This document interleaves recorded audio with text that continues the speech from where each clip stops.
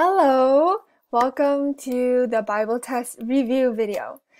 So, as you know, this Bible test for today, you will be taking through Google Forms, which the link is available through the email I sent to your parents in our Google Classroom and in our class website. So there are 3 ways you can access the link. And as I mentioned also on Friday's Zoom session, the test will be on the Bible studies that we did in the week of March 2. So I believe that was about 2 weeks ago. Yeah, it's been a while. So the friendships, fear, devotional time, technology, and the Friday one was separate, understanding and supporting our parents. That is all we're going to have to review for today's test. So I put together a short PPT of the key points that we're going to be reviewing.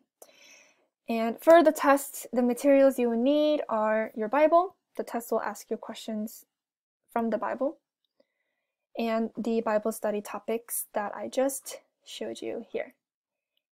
Great. So there were 5 topics we talked about. We'll go over them, just the main points. For friendships, we looked at the Bible verses, and the Bible told us that a good friend loves their friends, and it's important to love your friend because God loved us first, and we need to thank God for our friends and pray for them. Those were the key points for friendships. For fear, we basically talked about the coronavirus as well because it is a time of fear, but it's important to remember that God is the most powerful being of all, and He is with us even during the most difficult times. And if we are feeling scared, what's the number one thing we should do? Is pray and ask for help. Just simply ask. And it's important to remember that He will deliver us, which means to save us. He will deliver us from all of these difficult times, including the coronavirus season. So that was the main takeaway for our Bible study about fear. The next Bible study topic we talked about was QT, devotional time, Bible study itself. So the main points we took away from this Bible study is we kind of learned about the ways that Jesus prayed. So let's take a look now. So we talked about when He prayed. He prayed early in the morning. Where should we pray? So it's important for us to pray in a quiet place where we can really concentrate in talking with God, right?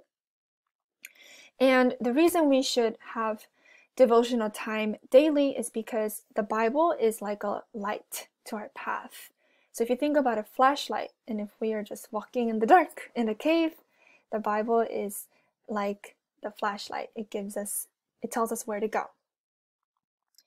Yeah, so those are the main points for devotional time. And then we talked about technology, which personally was my favorite Bible study, especially nowadays. Technology is everywhere.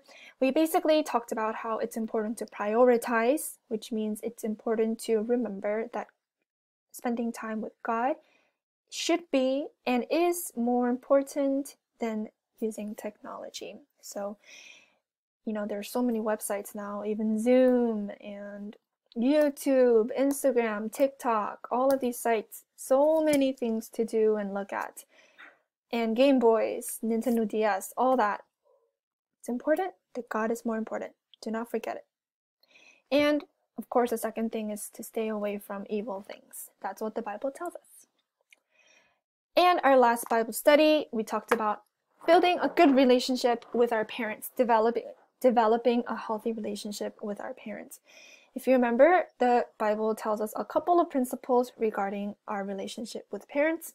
It's important to support them, help carry their burdens, meaning to help out with some of their responsibilities, whether that's washing the dishes for them, doing the laundry, folding the laundry, going grocery shopping, vacuuming, kind of sharing all of those tasks and jobs that parents do. And the Bible reminds us how important it is to pray for our parents, to listen to our parents the first time, and try to be mature. Try to act like an adult but in a mature way. Like, think about how they would feel.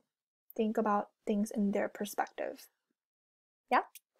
So those were the main points that we talked about, and these are going to be the main points that you will need to know to successfully complete today's Bible test. And if there are a couple things that I might not have mentioned in the video, remember this is an open book test.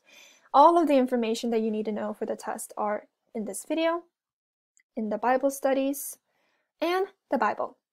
Okay, so there are no trick questions. I know you can do it. So yeah, that's it. Let's actually end with a prayer. So hands together, eyes closed. Dear God, thank you so much for giving us another great week, and thank you for giving us a warm weather. And please continue to encourage us and to protect us from the coronavirus. And please help us always remember that you are in control. You are the most powerful. There's no one or nothing, no virus that is more powerful than you, and that you will deliver us from all types of trouble. And please be with our 5th graders today as they take their tests this week. Please help them to remember everything they learned and to feel calm and confident when taking these tests. In Jesus' name we pray, amen.